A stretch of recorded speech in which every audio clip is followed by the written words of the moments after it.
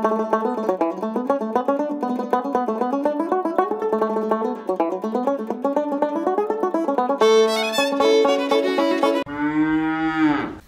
flashback of Montana was over, and now Laine was back with Mertes, falling through the sacred tree of life and being dropped somewhere in prehistoric Ireland.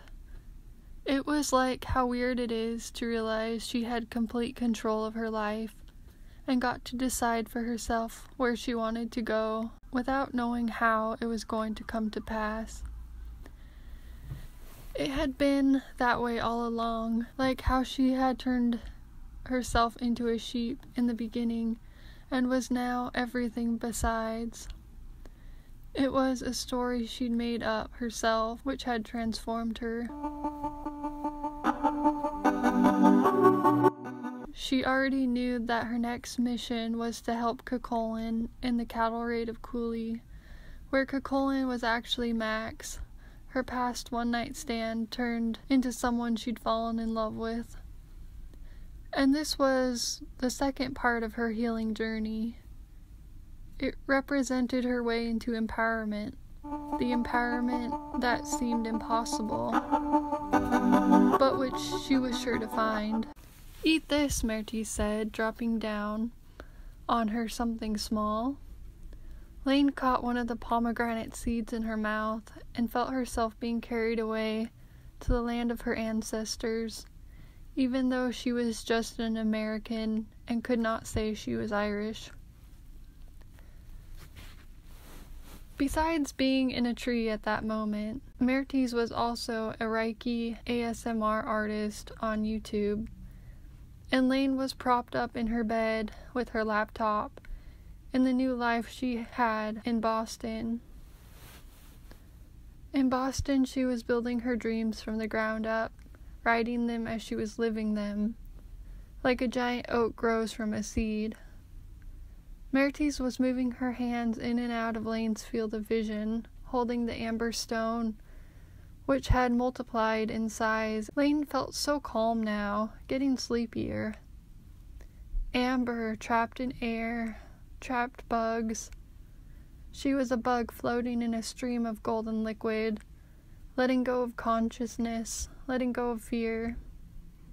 It was as easy as turning off the light. Laine relaxed her shoulders and flowed in the dream within the dream. On the way down through the tree, she saw the old maps, only understood by dreamers of dreams, of the Corlia trackway, the royal seat of Tara, Emain Macha, the gates of Ulster, and what she thought was the heart of her ancestral land. She fell onto solid ground then. Well, sort of. She looked around her for a long time after having landed in this new place. She was in Boston now as well as Ireland. How could one be in two places at once? One of her magical qualities was the gift of bilocation. At Laine's feet was a creek bed full of river rocks. She looked around her, wondering what the Montana equivalent of this place would be. Maybe the Bitterroot River, near where they used to take the kids to wade in the shallow part. With the bridge over them, and there was the fence line up the mountain above her, covered by trees. It was made of stone. Everything was so green and lush, a lot like the park near where she lived in Boston, with a duck pond nearby. She put on fake nails she bought from the dollar store.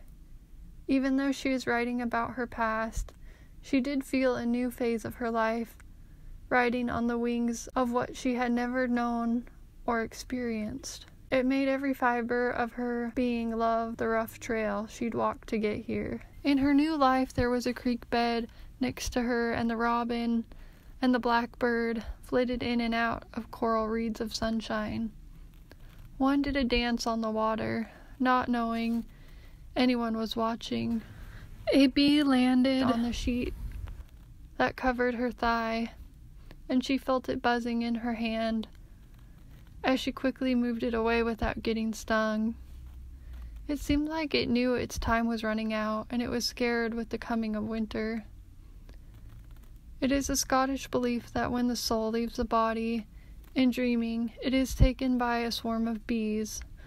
So, that's what must have happened to her. The bees pollinated the flowers, made her a new woman, and brought her to a new place. Actually, she'd been in Boston almost 2 years now, in her apartment. Laine listened to a lecture on Zoom by a scientist on climate change. He said what we know as seasons wouldn't be the way they are now, and with the seasons, a lot of what we know of our culture and identity would die away too. But for now, it was very much becoming winter. They were giving her hell at work. They rolled their eyes when she came into the theater and seemed to be spreading some story about her. She didn't know what about. She wondered if anyone else felt like they couldn't catch a break. Yet, if it was her belief that men and women, and women and women,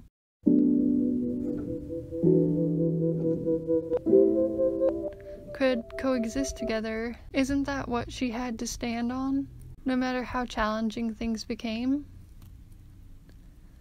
Laine put the torque that resembled a serpent's head around her neck.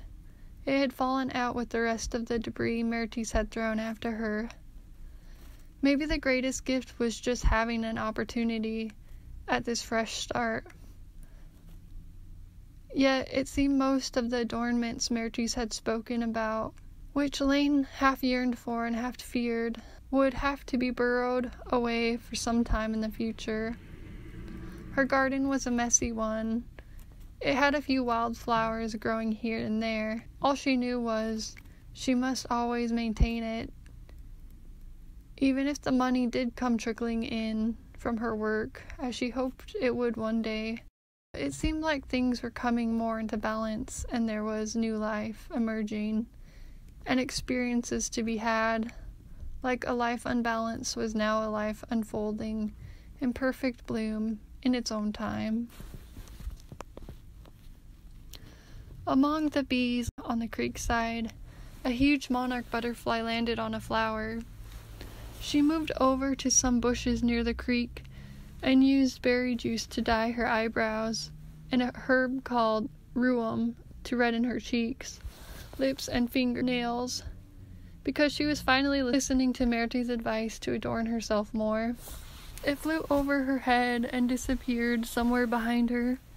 She thought about how Queen Elizabeth had just passed away, because the butterfly was also a signifier of keeping the faith and solidarity in one's beliefs. According to the Milner Dream Guide, a monarch butterfly would attempt the migration. Butterflies take several generations to complete a migration from Mexico and back, and although many of them don't live to complete the journey, they somehow know that this migration is crucial to their evolution. And there is said to be a super generation who makes the whole trip and back without being picked off by predators. If you can make it here, she told herself, you can make it there.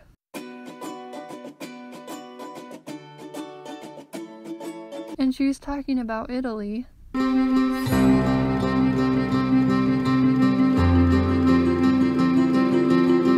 she knew by now it was more about the journey than the destination. On hard days, however, looking up dream and animal symbolism gave her hope and comfort.